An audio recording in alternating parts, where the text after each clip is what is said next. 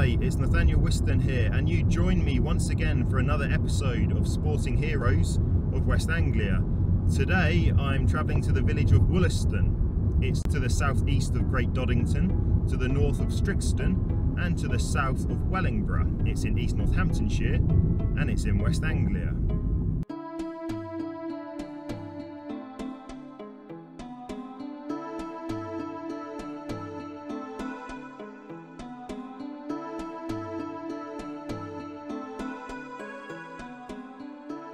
Today's sporting hero of West Anglia is no stranger to the Green Bays. That's right, I'm talking about snooker, and none other than a man who's had 9 ranking tournament wins, including UK champion and world champion. He's had over 350 century breaks, which must be when you score more than 100 points. And he's also earned over 3.5 million quid just by knocking a few balls around the table. Today I'm talking about the Force, Peter Ebdon. Some viewers may not be that familiar with snooker. Let me make it easy for you. It's a lot like pool. It's about knocking balls into pockets using a cue. Snooker gets slightly complicated because you have to hit a red ball and then you have to hit a coloured ball. There's green and blue and black, well, you know what colours are. And then you get different points depending on different colours that you pop. Red is 1 and then the other colours are black 7, I know that, black's the big one. And then you have to score more points than your other person that you're playing against. That's snooker in a nutshell. I'm travelling to the village of Wollaston today. More specifically, I'm travelling to Summer Leys Nature Reserve, which is sort of between Wollaston and Great Doddington.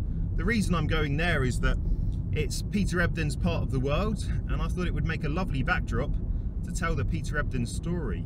He actually was born and grew up in Islington in North London, but like so many others, to fulfill his dream of being the best snooker player ever, he had to come to West Anglia and Wellingborough. And where we're going today is just a couple of miles south of Wellingborough. I was hoping to get some extra special footage today because Peter Ebdon moved to Dubai in 2005 and was there for about 4 years or so. And my friend Jeremy moved to Dubai with his wife Liz not long ago. So I got in touch with him and I said, can you track down Ebdon's house in Dubai for me? Take some footage, talk a little bit about the house, about Peter Ebdon. If you could do that for me, that would be great. And he was hesitant at first, and then I persuaded him and he agreed to go. But, well, the problem is he didn't know what he was looking for.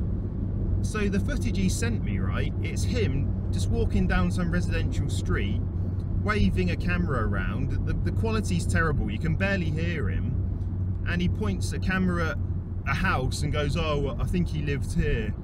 Oh, he might have been here. Oh, is that it? I don't know.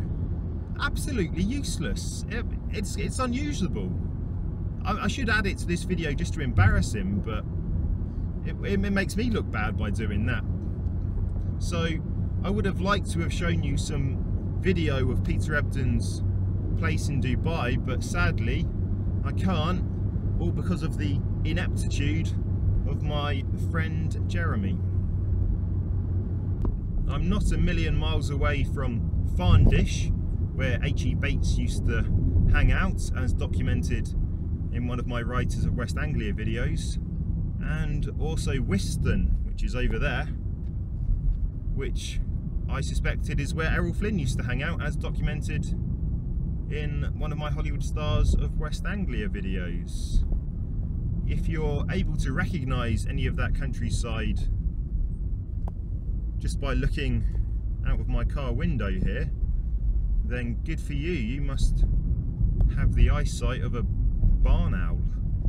Reversing in and Not a bad job. And we're here. We're in Wollaston, or more specifically Summer Leys Nature Reserve near Wollaston. You may be asking, Nathaniel, why haven't you gone to Wellingborough, where Peter Ebdon actually lived? And it's only a couple of miles in that direction.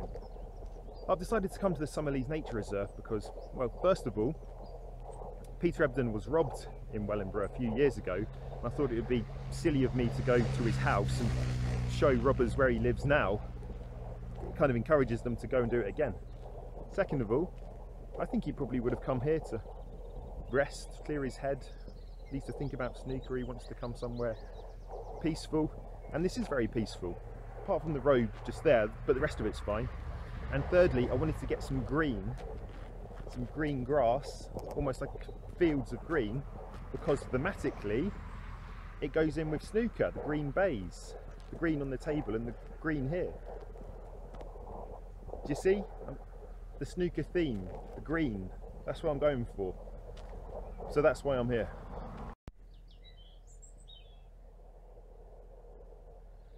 Peter Ebdon is an accomplished snooker player, but he also had a singing career. In 1996, he released the cover of the David Cassidy song, I Am a Clown. He later released a follow-up single called Fall of Paradise. He must have seen the success that Chaz and Dave had with the Matchroom Mob. In 1986, their song Snooker Loopy got to number 6 in the charts. There were multiple snooker players involved in that song though. Peter Ebdon must have seen this and thought, I need to get all the royalties for myself. So by releasing 2 songs on his own, he could do exactly that. I don't know how well Fall of Paradise and I'm a Clown did in the charts, but it was a great business decision by Ebdon.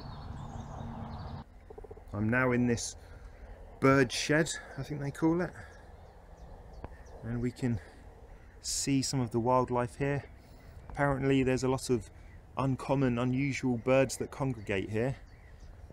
It's not something which is my specialty, so I'll let you listen to the squawks and cries of some of these animals, and perhaps you can identify them yourselves. This nature reserve is also home to the hairy dragonfly, which is a rare species of dragonfly, and if I spot one buzzing around today, I'll put the camera on it.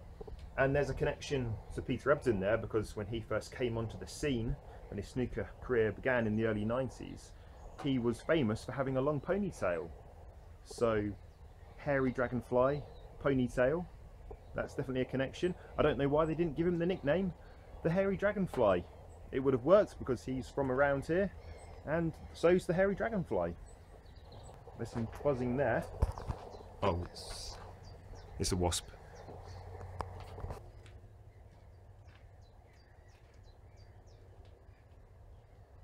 One of the hallmarks of Peter Ebdon's game is his slow play, that is taking an incredibly long time between each of his shots. Some of his opponents have complained about it in the past. There was Judd Trump, funny name I know, but that's his name, and Graham Dott, I think that was his name. Anyway, yeah, they've complained about his slow play and they felt strangled by the slow speed, and they're just sitting there waiting, endlessly sipping water, waiting for Ebdon to take his shot. I don't know what they're complaining about really. Isn't snooker supposed to be slow? It's like going to the Olympics 100-metre final and going, oh, it was rubbish, everyone was too fast. Yeah, that's the point. It's doing what it's supposed to be doing. Snooker is slow. This lake here is very interesting to me in a Peter Ebdon context, because he's very forward thinking in his fitness. He does a lot of exercise, he has a vegan diet, and he swims for a mile every day. It's entirely possible that he started doing that routine here in this lake here, going for a swim, not far from his Wellingborough home. This is a wonderful spot to come to and have a think, be meditative, contemplate your life, your dreams, your aspirations, where you want your life to go, where it's going, what's happened to it. Well, I can't do that. I've got a documentary about Peter Ebdon to be getting on with. The highlight of Peter Ebdon's career came in 2002 when he became world snooker champion, beating Stephen Hendry 18-17 in a thrilling final that went right to the wire. That was the last final that Stephen Hendry appeared in, and he'd already won 7. So as he was slain by Ebdon, that must surely mean that Ebdon was not only better than Hendry, but he was better than all the people that Stephen Hendry beat as well. Here's a sign which is telling us what to look out for. It's not telling us about the hairy dragonfly. Oh no, there it is. See? Incredibly, Ebdon is colourblind. Can you believe that? The one sport that entirely relies on your ability to tell colours apart, and he's colourblind and he became world champion at it. It's incredible. It's like a jockey being afraid of horses, or a tennis player being allergic to grass, or a snooker player being colourblind. It blows my mind. Well done him, well done Peter Ebdon. All those snooker players who aren't colourblind and haven't become world champion yet, pull your socks up.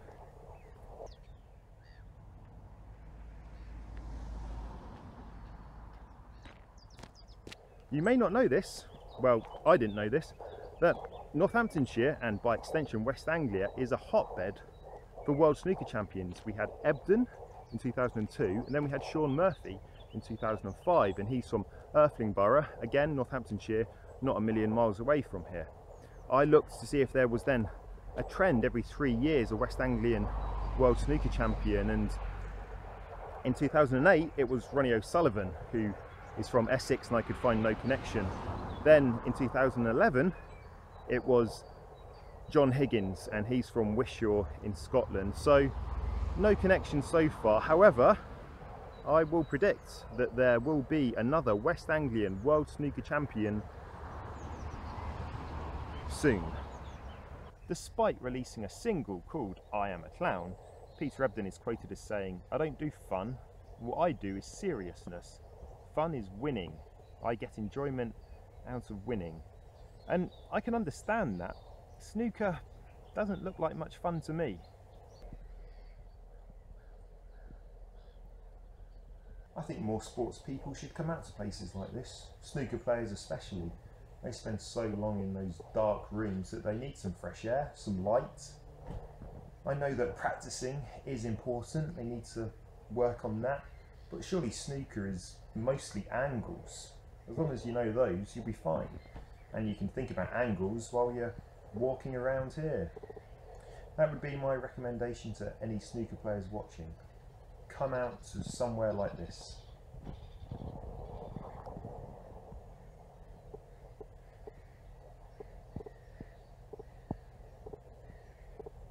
I've had a lovely walk doing the loop around Summer Leys Nature Reserve near Wollaston, near Wellingborough, the home of snooker player extraordinaire Peter Ebdon. Snooker still baffles me, but who's to say? A couple of years from now I could be one of the most devout fans of the sport, as enraptured in the game as all those other people who go to watch tournaments and so on. That's it for today. I'm Nathaniel Wollaston, and I hope to see you again next time for another episode of Sporting Heroes of West Anglia. Goodbye.